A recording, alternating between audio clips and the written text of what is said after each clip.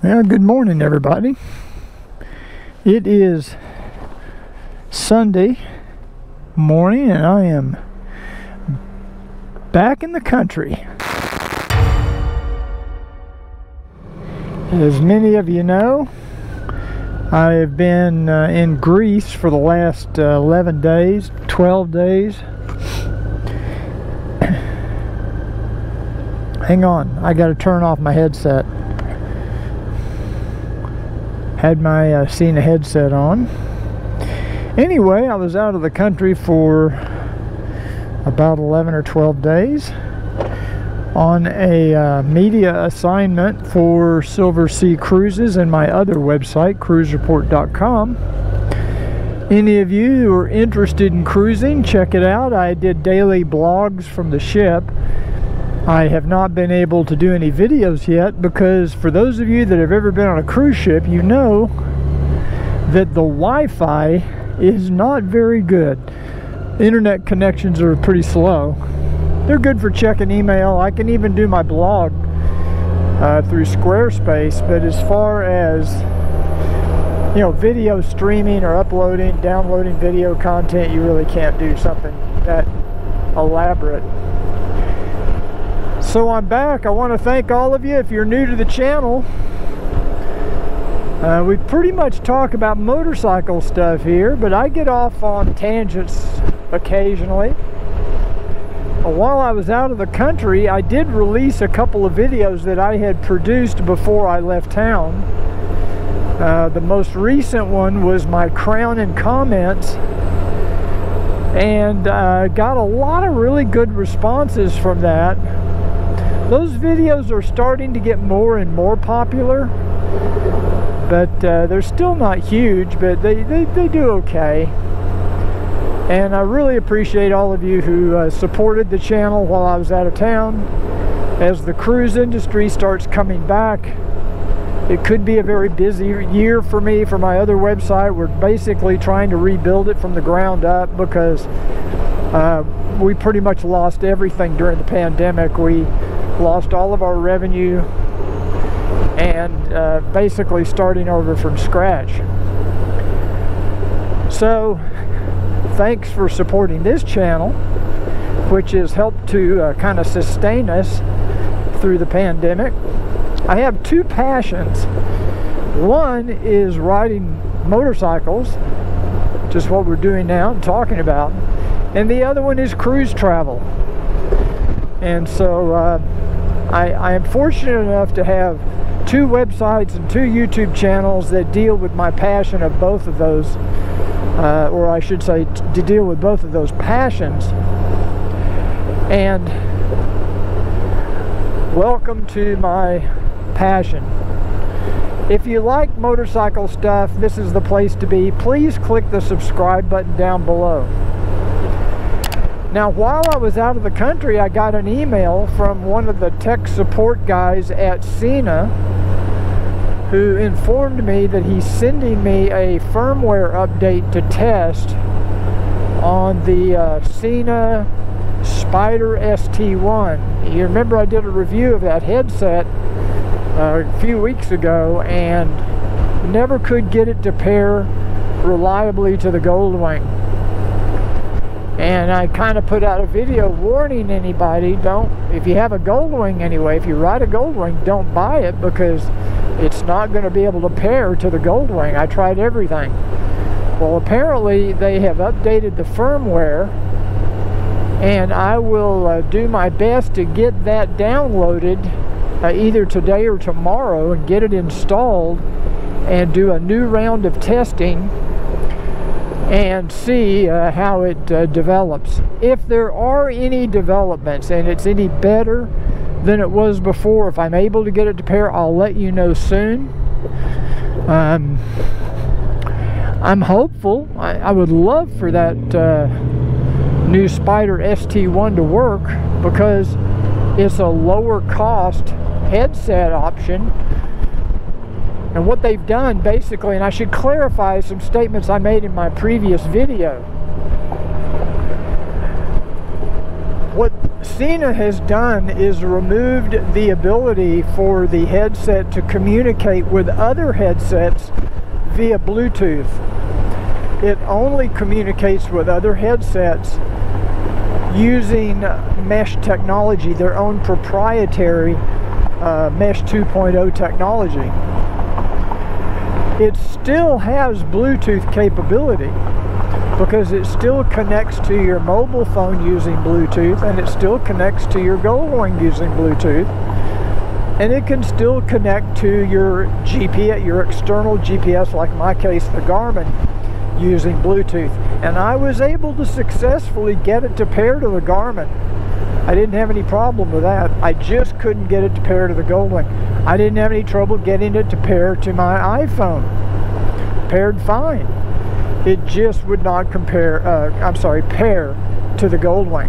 So hopefully a firmware update has addressed this issue, and we can now we'll find out in a day or two, a few days, if we can get that ST1 Spider.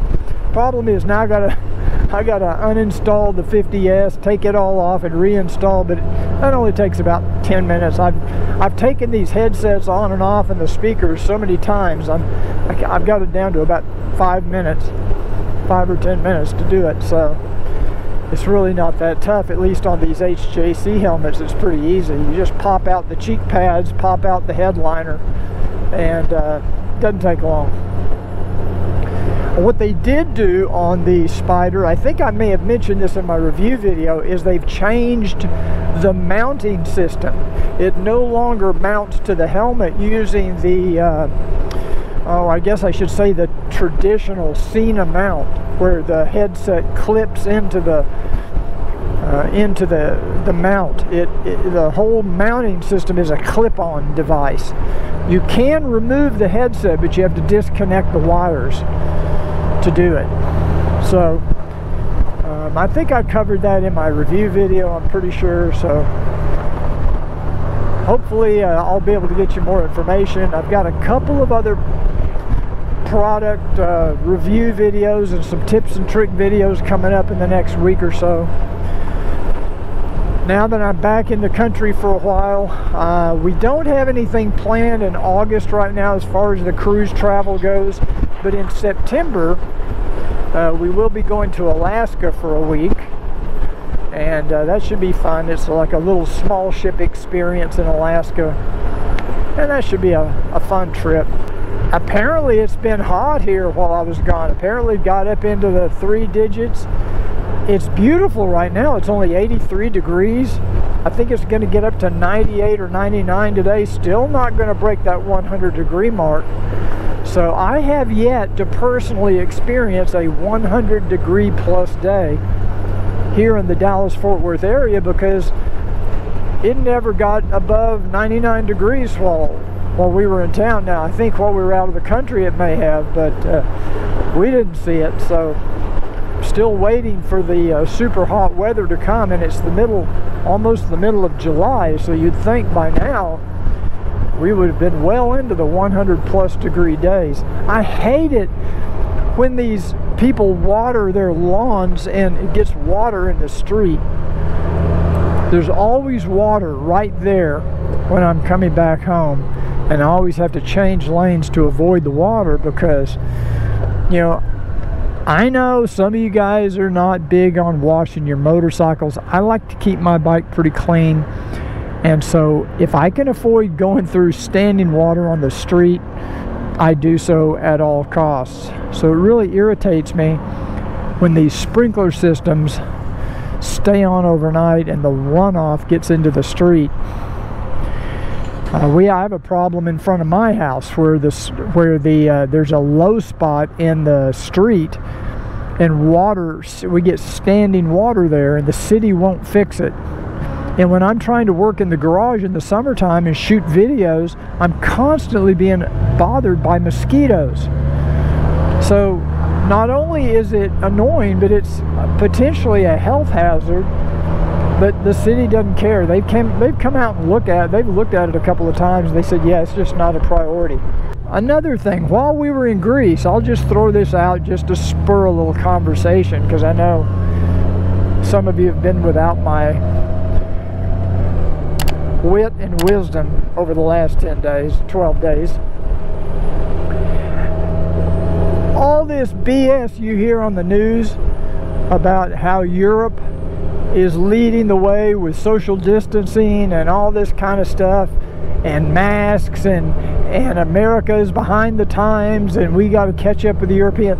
That is complete BS. We were in Greece for 10 days at least, and everywhere we went, if you're outside in a city, people are walking around with no masks. There's no social distancing.